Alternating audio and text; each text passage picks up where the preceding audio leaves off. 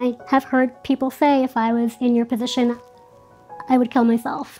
All right, ready? Let's go. We have had comments where people will refer to Mark as my caregiver. They don't necessarily assume that he's my husband. Things are a little bit different when we travel and getting into unknown territory when we go somewhere we've never been. That she breaks easy. I do always have a bit of a fear, though, of my wheelchair kind of flipping over. Take your time. Whoa, because that'd obviously be pretty disastrous for me.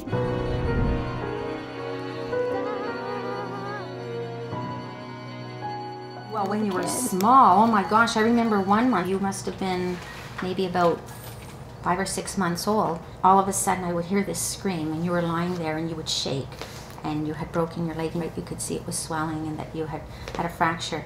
And then within the week, it was fine, which was good, but then you broke the other leg.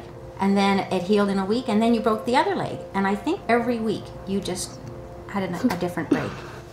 If only we could heal within a week as an adult.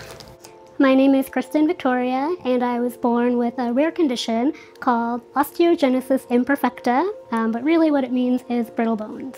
I've really completely lost count of how many bones I've broken. Sneezing as a kid would break a rib. I'm very small. I think I'm about 3'6", and also my back is curved, so I have scoliosis. So I'm full of metal. I have lots of rods to help strengthen my bones. I've had tons of surgeries. When she was first born, a doctor came in and his words were, "There's a problem with your daughter." And I thought, "You mean she's not going to live?" And he said, no, she's going to live. She's going to live like that. It's not a fatal condition. She's got brittle bones. Granddad keeping you on a pillow, right? Not wanting to hold you, being so afraid. It was a good thing that you had a doctor like Dr. Mosley, because when I was bringing you home from the hospital, I was asking him, now what am I going to have to do? What should I do?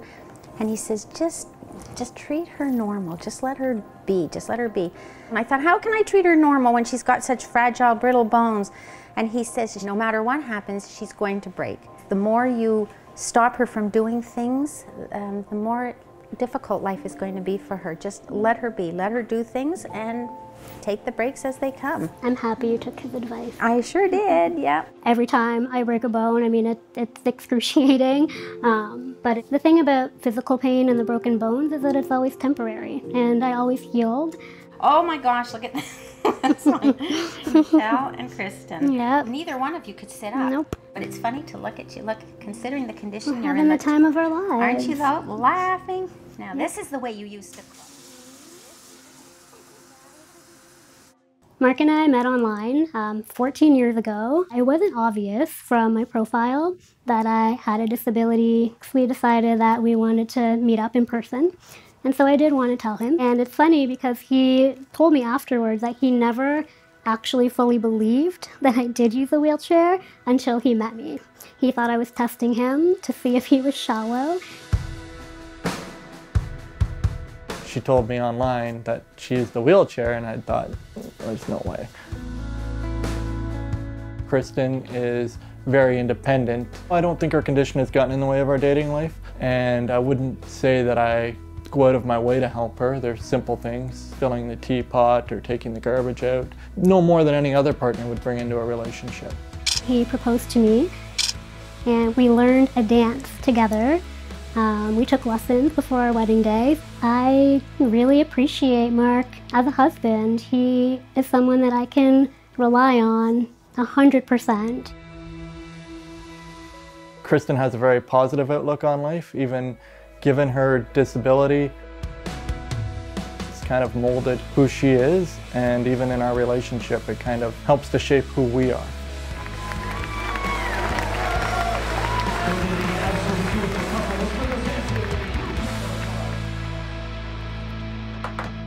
Happy with who I am. My disability has shaped my life, definitely, and my life is good, but it's these other things in society that make it challenging. If I'm out with Mark, people often refer to him as my brother or like a blood relative, you know, rather than my husband, because unfortunately people still just, they don't see people with disabilities, people in wheelchairs having these like meaningful relationships or getting married. Unfortunately, that's still like a concept that people just don't put together.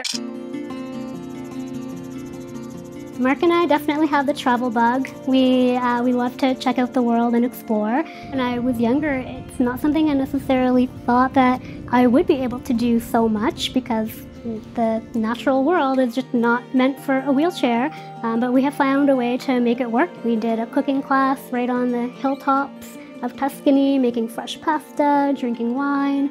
We've been on gondolas in the canals of Venice. We've stayed just outside of the Arenal volcano in Costa Rica.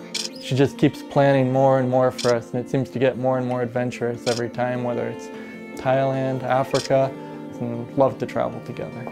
Hopefully soon I will have a accessibility-related travel blog. I think that social media has made it that much easier for the disabled community to come together and share all of our strategies and tips and resources.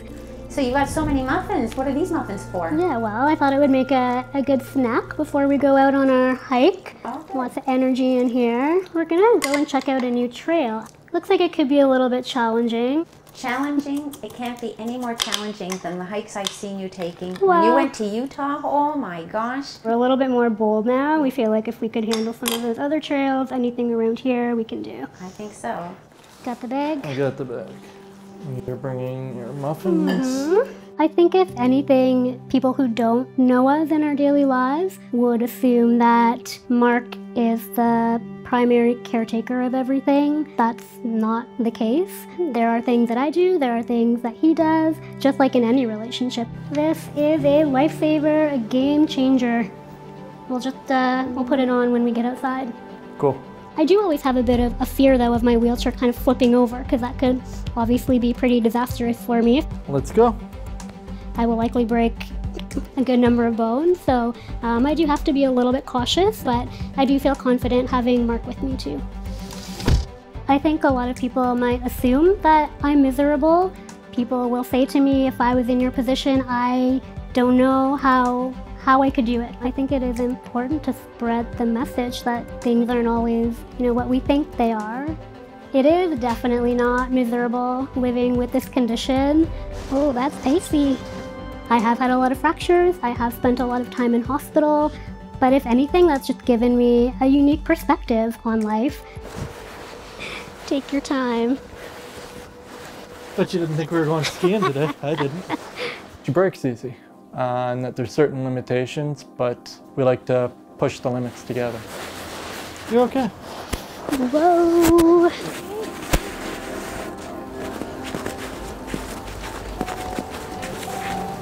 We did it! Hill conquered. When people talk to me and congratulate me on looking past Kristin's disability, I think that they're kind of missing the point. It's not that it's to see past a disability, that you're accepting somebody for who they are. So pretty over here. Yeah, it was worth coming down that hill. Did you want to come up and have a look? Yeah. I'm definitely proud of where I am, things that I've wanted to achieve. I feel like I have. I'm really happy that I've met such a great man and that I have Mark in my life. I see a lot more traveling in our future. There are many more places on our bucket list